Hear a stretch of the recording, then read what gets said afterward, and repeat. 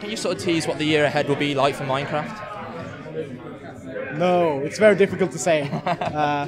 Hopefully we'll have more social aspects in, like easier to play with friends and similar things.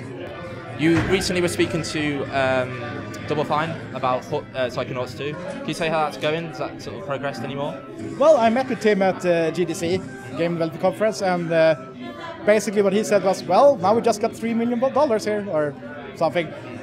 So we're going to be busy for a while. And I said, yeah, but I also didn't realize how much money you need. But we discussed different ways it could be funded. But I still think that would be a very interesting investment to make. But we haven't decided anything either way. Cool. So it's kind of been put on hold for now? Yes. Cool. So you might maybe revisit it once the Kickstarter project is done? I'm definitely going to talk to him about it.